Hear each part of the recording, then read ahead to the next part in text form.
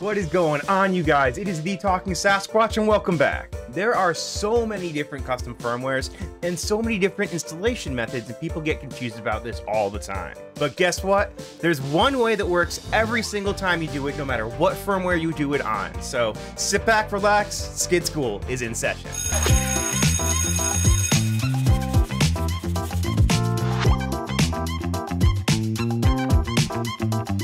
Now, there are two ways of doing this. One way is removing the SD card from your flipper and plugging that directly into your computer. It's the fastest way, and it can prevent some errors. However, it's kind of impractical, and if you have a case like this, taking that SD card out can actually be kind of a pain. So what we're going to do is we're just going to go ahead and plug it in and use QFlipper. So got a USB-C cable, got a little light on it that you can't see because of my lighting, but it's illuminated, which means it's good, and just plug that right into the side of your flipper. So I'm going to go ahead and open up QFlipper and show you what to do from here. All right, now that we're at the desktop, we're just going to go ahead and open up Chrome. We've got Rogue Master's GitHub right here. We're going to go ahead and click on the latest release, and we're going to go to the no animation. We're going to download this without animations, and I'm going to go ahead and just save it to my desktop, make things easier. Extract this right on over here. Extract, done, and done. Then we'll just go ahead and open up QFlipper. And actually, before I do that, I'm going to point out that they do have a web installer and a tarball you can install as well.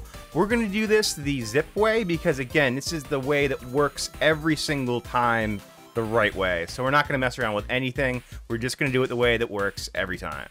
So from here, we'll just go ahead and open up QFlipper.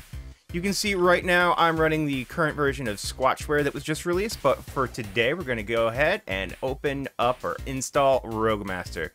Navigate right to the SD card update folder, and then just drag and drop our folder that we just decompressed and click upload. It's going to a lot of times complain about it being too large of a file size, but we really just don't care.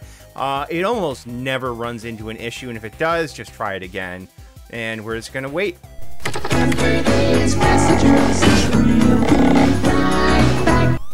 And we're done. It's that simple.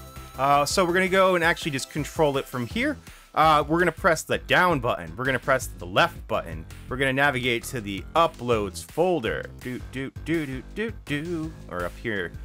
And then we're going to go to the folder that we just dropped, which was this guy. Navigate down to the update file. Run an app, press the old, right button, it's going to install, and now you're no longer going to be able to see the screen because it's installing on my end, but it's going, and it'll just take another second. 2 very boring minutes later. Alright, and we're done. So you can see that we've just installed Rogue Master, and we are done. So right now, it's got no animations because we didn't download any animations with it, but we're done. So that's all you have to do to install custom firmware the easy way. It works every single time. It works on every single firmware. So, Skid School dismissed.